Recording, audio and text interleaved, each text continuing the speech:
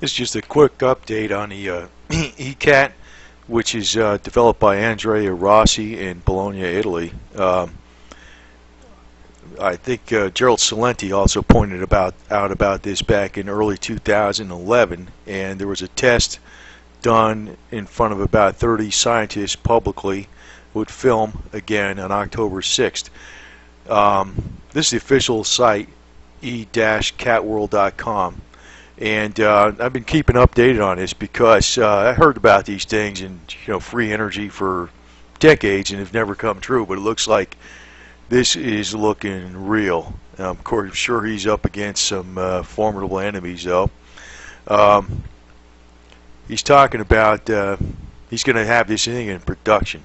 It's the last test, and here he's talking in reply is he replied to one of the questions about cold nuclear fusion, which he calls LEN-R, low energy nuclear reactions, or the E-Cat is energy catalyst. It's plugged in, heated up. The catalyst is heated up, and it self-runs, and it makes steam, and it can run a Stirling engine. To just give you an idea, a Stirling engine is like a extremely reliable engine that's been around since originally 1816, developed by a Scottish inventor. It was a closed cycle air engine in 1816. This thing is, it'd be great if it works, because using these type of engines, they're extremely reliable as long as you could find a way to heat the water up. And it looks like this E-Cat is doing a thing, doing a job. No electronics, no pollution, just power. And that would revolutionize not only the generation of electricity, which can be done on individual homes, it would revolutionize transportation, manufacturing, you name it. But he says after the 28th, which is the 28th of October, he's doing a test for a U.S. customer. After that, no more public test. We will be too engaged to manufacture and test for our customers. We'll continue research and development work with Bologna University and Uppsala University, but the work will not be public. Actually, also the test for the 28th will not be public, being the test made for a customer with his experts along with a contractual protocol. Anyway, it will be the last work with the public report made upon the resulting numbers. In other words, he's just getting this out there and people are going to use it, and that's going to be the test. As far as the price, it's going to be about $2,000 or 1,500 euros, maybe a little more than $2,000. His target price is 500 euros per 1 kilowatt of output of energy, and the total cost of producing 1 kilowatt of energy is going to be 1 cent a kilowatt versus, I think, normal electricity is about 15 cents a kilowatt. But he's also saying if the commercial prices, may drop considerably, it might go down to $500 for a 3 kilowatt unit. So you're talking about, what revolutionized all of civilization was industry, which ran off of crude oil, coal, and things like this. And if this is a new source of energy that's going to be super cheap, it's going to revolutionize just how everybody lives. It could be put to good use, but I got almost a guarantee.